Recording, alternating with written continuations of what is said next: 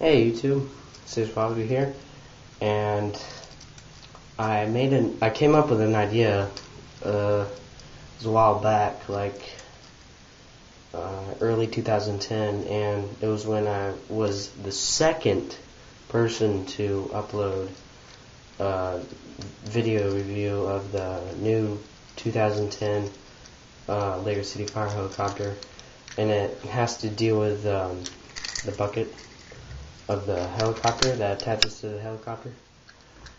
And hang on for a sec, kind of fell apart on me. Okay. And as some of you might know, that if you have the set, there's a hole in it in the plastic bottom.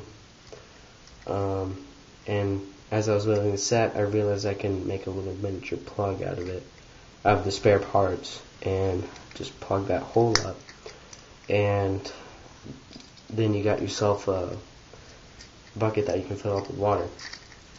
So I'm here to test it out, and if anyone has a video of saying that they came up with this idea, they're wrong, because I was the second person to upload this video. I was about to be the first one, but I let my friend upload the first one. So yeah, let's get started. So we're going to go ahead and fill it up with water. That should be good. And as you can see, there's no dripping, and you don't see a decrease in water, of amount of water. So that's how well the bucket works. I mean, the plug works. Kind of swing it back and forth. The water spilled. That is weird. No water is spilling. Oh, it spilled already. That kind of stopped.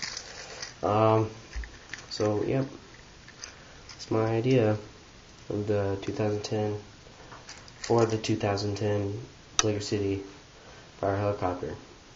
So, later.